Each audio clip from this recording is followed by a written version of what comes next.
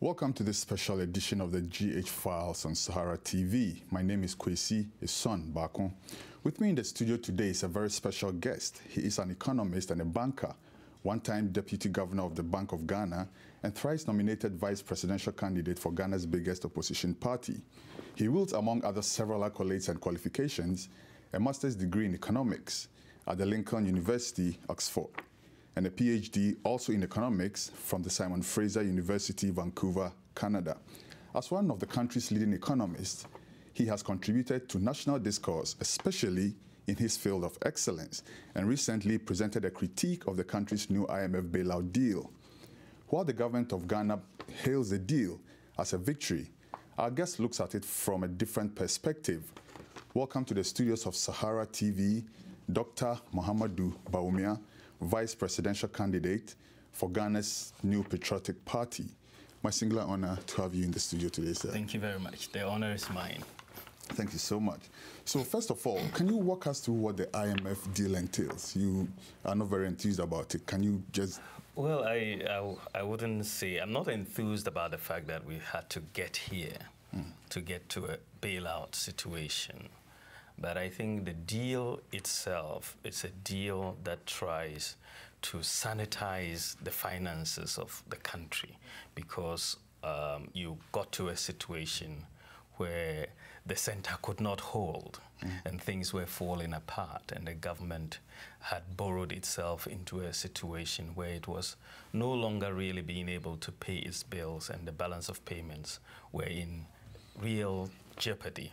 And so they needed a bailout, and the bailout essentially entails fiscal consolidation so that the debt of Ghana can be more sustainable. And in that regard, you're going to go through the normal, tighten your belt, cut expenditure, increase taxes. They also want to reduce subsidies, which basically tries to get the fiscal in place.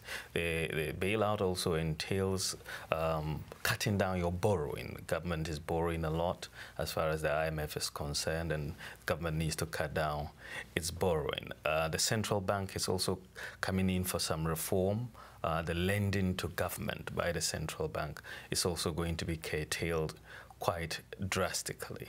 The exchange rate side, in terms of the reforms of the foreign exchange market, such that the central bank is not going to be in a position to manipulate the exchange rate as we saw in 2014 with this disconnect between the Bank of Ghana rate and the market rate.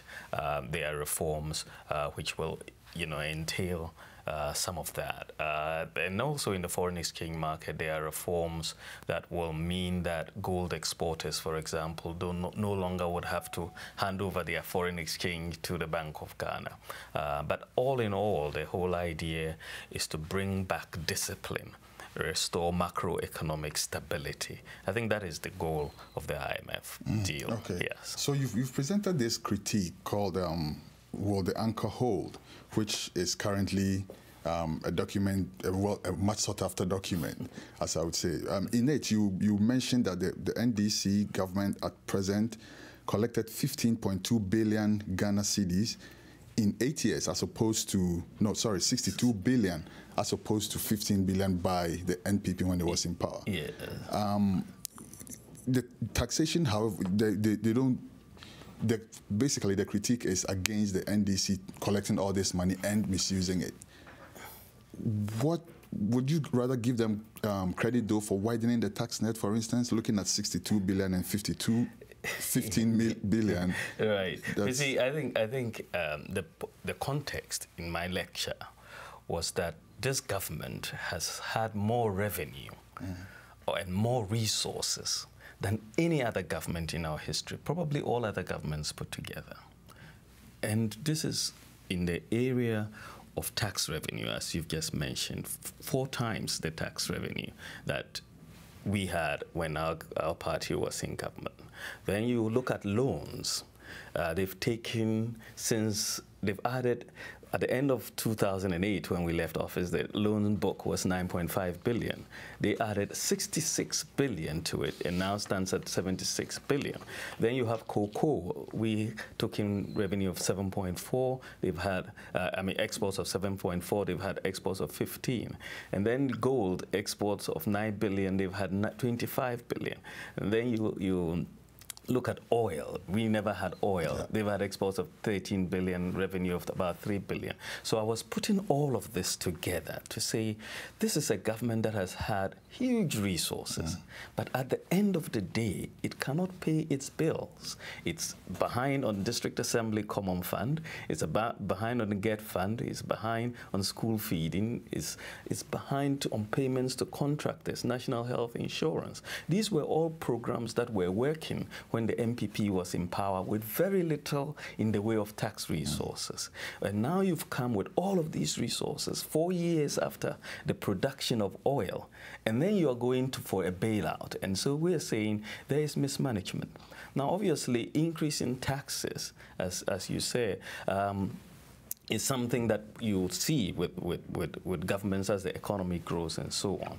But what you are seeing from the increase in taxes that we are seeing is more an increase from an increase in the tax rates rather than more in terms of widening the tax net.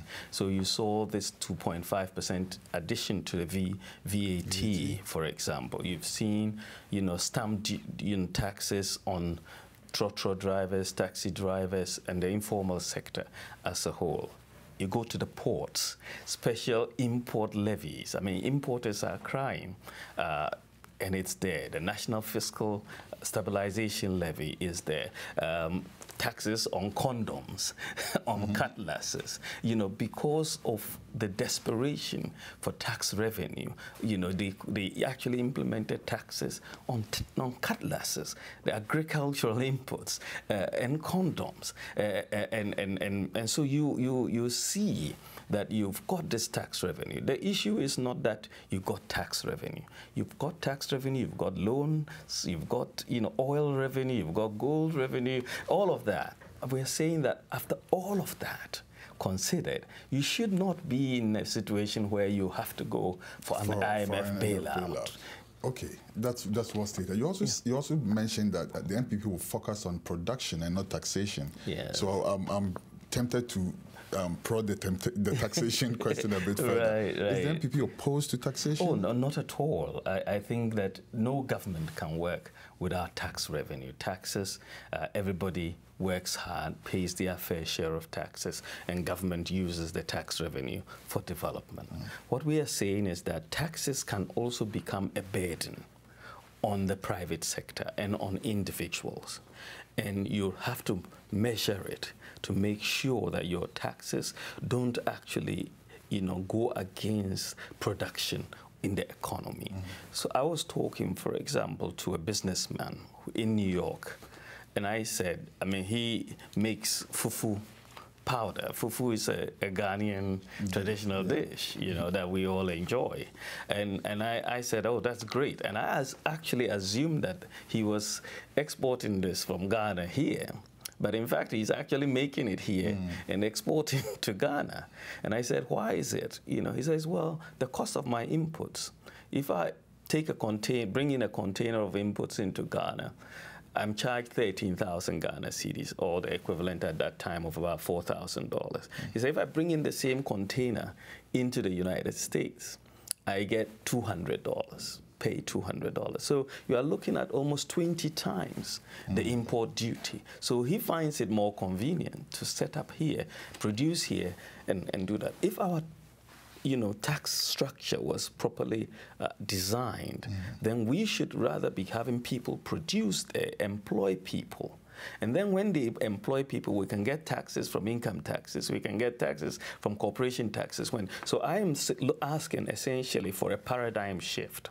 I want that we want to be a globally competitive economy. And so we want to look at the inputs into the production process. for businesses bringing these inputs to produce, you want to give them tax breaks. In fact, you really do not want to charge duties on those particular inputs into production. When they produce, then you will have the basis to tax the profits or the incomes from the employees and so on. So let's give businesses incentives to produce. And I think I want to see this, and the MPP wants to see a paradigm shift. And we don't worry as much, because if you look at our record between 2003 and marginal tax rates and 2008, marginal tax rates actually went down from 32.5% to 25%, and tax revenue went up. You know, so once you increase production in the economy, you will get tax revenue. But if you take the approach that you can only balance your books by increasing taxes, you'll end up hurting production. And usually the easiest way for governments across Africa is to go and stand at the ports and tax everything that comes in. But it ends up hurting production. And you are really in competition with other countries. If your cost of production is high, you cannot compete. And other countries are offering much lower taxes, and we think that is the way to go. Okay, so in the banking sector also, you've mentioned that you want to reduce the taxes on financial services, for instance. Who will this benefit, though, and how so? I think that it'll benefit the entire country. You know, the financial sector, Kwesi, is one of the areas where the country is lagging behind. About 80% of our population does not have a bank account, the bankable public. 80% does not have a bank account. So financial services really need to be deepened. And the process of deepening will not be helped by taxes on the use of financial services. And they've done the same thing in imposing real estate VAT on real estate services. Again, the mortgage market is very weak. So for me, if you want financial inclusion, which is what we should be aiming at, you want to encourage everybody to have a bank account. You know, and that you cannot do by imposing taxes on financial services. I think it is one of those areas where you need to encourage people to come in. But once they start thinking that when they bring in and they want a service, you're going to tax them, it's discouraging. It's discouraging. And I think there are not a lot of countries that have VAT on financial services. There are some, but there are not a lot. But in our situation, I don't think we should be in that direction. And I believe it should be abolished, and I believe it will be abolished under an MPP government. And you believe that that will have a trickle-down effect on the average man's pocket? It will, because if you do it in the context of actually putting in place a program for financial inclusion, then you will get the benefits. And as I said, that this issue of financial inclusion is so critical to our development. If you look at all the countries that have modernized and advanced, they have done so. You go back to England or the Europe, 1700, 1792, the Friendly Societies Act, and so on. There's so many people were encouraged to come into the banking system. And when people come into the banking system, savings increase. And when savings increase, interest rates come down. The reason why interest rates are stubbornly high in many developing countries is because the amount of savings in the financial system is low. A lot of savings are outside the financial system. So it's a supply and demand issue. Once the savings are low, the price will be high, the interest rate will be high. So we need to bring in more savings into the financial system. And so, in fact, we have a program that we intend to put together within the first year or two to make sure you have a huge increase in savings within the financial system by making sure people have bank accounts. And we have the technology already in place to help us do that, even in the rural areas. Okay, I'm sure you're referring to e-switch. Exactly. And we'll come to that in a second. Right. But before that, though, all the money that has been collected by this government with nothing to show for it, what do you attribute that to? Well, it is one of those issues that I think you need to look at. And because when you say you've collected these monies and what have you used them for? first of all, usually a government will say we've done projects with this money. Look at the infrastructure. But when you look at the infrastructure, you will see that a lot of this money has been collected, but the capital expenditure to GDP has actually been declining. We've got a decline from 9.1% in 2008 to 4.8% today. And so you cannot grow an economy when you are not investing. And we've increased the debt by so much, but investment in infrastructure relative to our GDP is on the decline. It has halved. And so there is a problem. But when you look at the budget items, there's one item that is stubbornly high, and that is consuming a lot of this money, and that is interest. Kwesi, at the end of 2008, Ghana's total debt was 9.5 billion Ghana cedis at that time, right? Today, it is 76.1 billion. Now, today, the interest on the debt is 9.57 billion Ghana cedis. Just the interest on the debt, which was exactly equal to the total debt amount in 2008. Now, and this interest in the debt is 10 times the allocation that has gone to about 8 key ministries: transport, health, education, trade, you name it. 8 key ministries: roads and highways, water. You add all of the allocation in 2015 in the budget, excluding the internally generated funds and what the donors will give. 8 key ministries, and their allocation is 952 million. The interest on the debt is 9.57 billion. That is 10 times. And one other thing, the interest on the debt alone is 6 times Ghana's oil revenue this year. 6 times. So the borrowing has totally compromised our oil discovery. We were so excited that we had discovered oil and it is going to make a difference. But the government has gone out with this idea that we've discovered oil and has gone and borrowed to the hilt. And that is why you now have interest, which is 6 times. We need 6 times our oil revenue to just pay interest, not the capital under there. There's the interest. So they've basically compromised the future of Ghanaians with this. It's reckless borrowing. And this is why you are ending up at the IMF. And they are telling you that one of the aims, or the major aim of this IMF program, is to bring Ghana back to debt sustainability. Because we are now in the situation where we were during HIPIC, where you are having so much interest to pay on your debt, you don't have enough to pay on other things. And this is why you are behind on the health side, on the education side, on the school feeding side, local authority side, contractors. You don't have the cash to meet your obligations. And that is the scary part for us. That's a very grim picture, Doc. It is grim.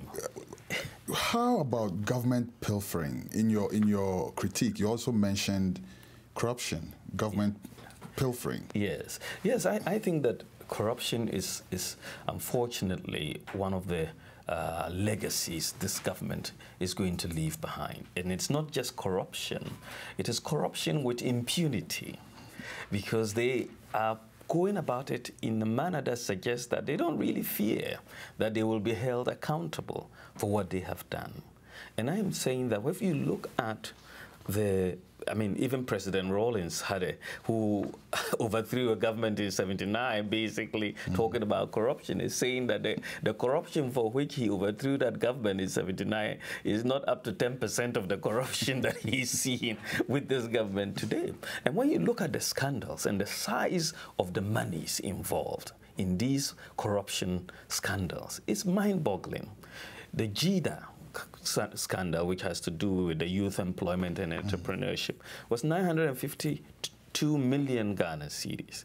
The judgment debts you hear about, people sitting down and making up claims on government, the judgment debt scandals was about 687 million Ghana cedis. SADA, the Savannah Accelerated Development, involves about 200 million that was allocated. to it. Then you have the national service, estimated about 95 billion that goes, just those ones I've just mentioned now, sum up close to 2 billion Ghana cedis. Now that 2 billion at the exchange rate at the time these scandals broke is summing up to about $750 million of pilfering. $750 million. Now you've gone to the IMF to ask, and they have given you a program over 3 years for $918 million. Now, we've not even added the ghost names. We've not added the over-invoicing on contracts that you see. And all of that. So yes, if you had these resources, as I said, the JIDA alone is equivalent to the 8 ministries that I was talking about, their allocation in 2015. So yes, the corruption, takes away valuable resources from the budget that would have otherwise helped to pay District Assembly Common Fund, GET Fund, and all of that. They are not being paid because the money is going elsewhere into some people's pockets. And this is why we are saying that it is a contributory factor, and this is why I made that point. It is a contributory factor to why we are at IMF, the doorstep of IMF, looking for a bailout. So you also mentioned the resources from petroleum. Yes. The government's reaction is that it's nothing to write home about. It's just a very meager portion of the income of Ghana. It's nothing that Ghanaians should be overly excited about. Well, how much impact will the oil revenue have on the economy? I disagree totally, and I'm actually shocked that a government will say that petroleum is not that big a deal. It is a big deal. Oil exports have now overtaken cocoa. Oil is now our second largest exporter commodity.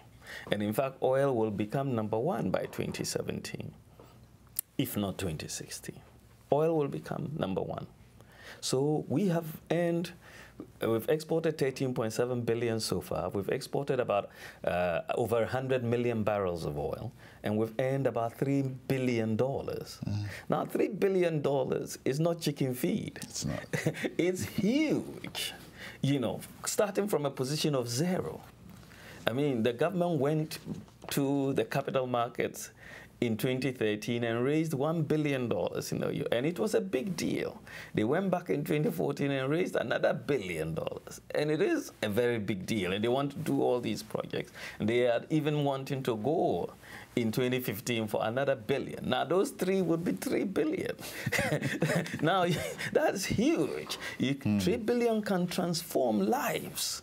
When you look at, hospitals, you look at education, water, it can transform lives. Agriculture. We could have built a railway from, Accra all the way to Paga for that amount. So we can do transformational things, but I suppose when you are used to big monies, you don't appreciate the value of money. You would think 3 billion is not quite a bit, but for anybody who understands value for money, 3 billion is a big deal for Ghana. It's a really big deal. Okay, so still on the petroleum sector, government implemented what we call the Petroleum Resources Management Act in 2011. That's right. And this is based on best practices of several oil-producing countries, and it's aimed at checking sanity in the finances of that sector.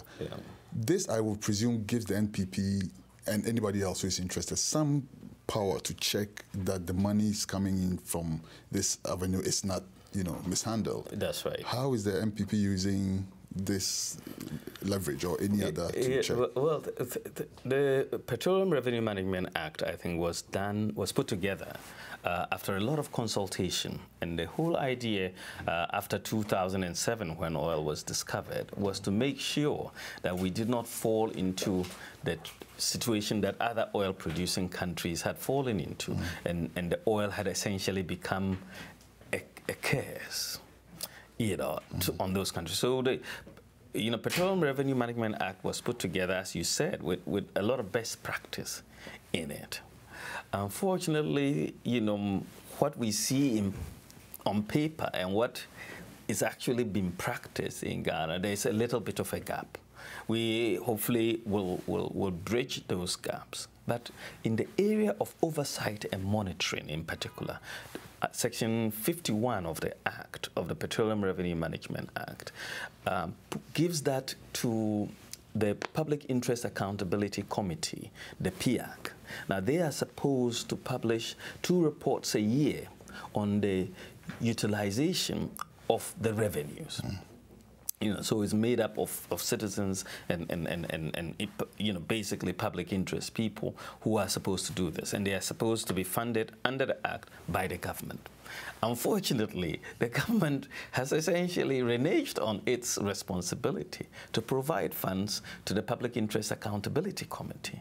One would have thought that it would have been very, you know, forthcoming, but the government has not. In fact, in February, the Public Interest Accountability Committee complained that they've had only 1,000 Ghana cedis left in their bank account, which is essentially about $300.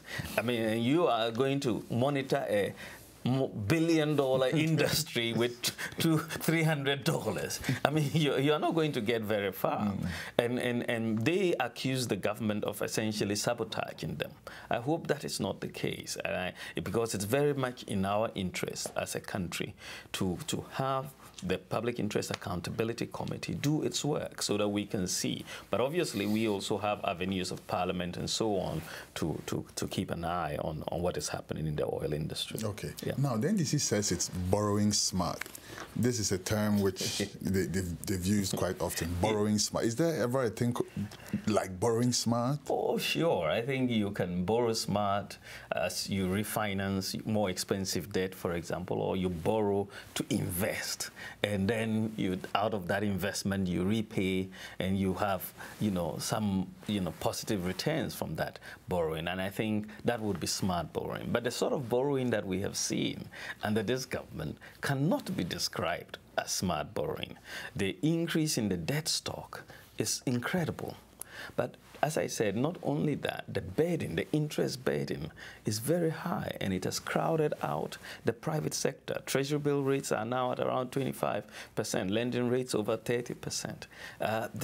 Nobody can really do serious business in that environment. And then capital expenditure, as I have said, has been declining relative to GDP, even though you are borrowing so much. And growth in the economy has come down from 15% in 2011 when this Revenue Act was passed to 3.5% this year, 15% to 3.5%. You're having major increase in unemployment as a result. So there is a difficulty for me to say that the borrowing that they have done is smart. It's not smart. It's reckless. Reckless borrowing, yes, indeed. Yes. So you also say that they borrow to, for instance, shore up the foreign reserve instead of, like you've just stated, borrowing to invest and, you know, having returns coming out of that. Is there any form of benefit at all to be accrued from borrowing to shore up reserves? Well, I think it's a difficulty for me. I mean, first of all, when we pointed this out, I pointed this out when they borrowed $1 billion last year from the Euro bond market. $1 billion. And they went to the market to tell investors, we want to use this money to invest in projects. So we want to borrow. So people gave them that money for the purpose of investing in projects. Now, at that time that they borrowed this money, Ghana's foreign reserves were almost wiped out. The net international reserves could only cover two weeks of imports at that time. This was in September last year. So they used the money to shore up the reserves in that sense. But they didn't come clean. When we pointed it out, they denied it. Now, if you think that it's a good idea, you would not deny it. You will come clean and say, yes, this is what I'm using it for. But it's a wrong use of resources. You borrow money to shore up your exchange rate. How long can it last? I gave an example that if you meet a girl and you want to impress her and go and borrow your friend's car to impress her, sooner or later, your friend will come back for his car and the girl will realize you really don't have a car. So it's not a sustainable strategy. You know, so, I mean, borrowing those reserves to shore up the currency wasn't going to be sustainable. Has that kind of thing ever worked at all in any situation? It cannot work because whatever stability you achieve will be temporary. And you've seen what has happened in the context of the exchange rate in Ghana. We achieved some stability, but today the exchange rate is moving again. It's moving again, and this quarter alone, I mean the first quarter of 2015 alone, we have depreciated, getting close to 15%.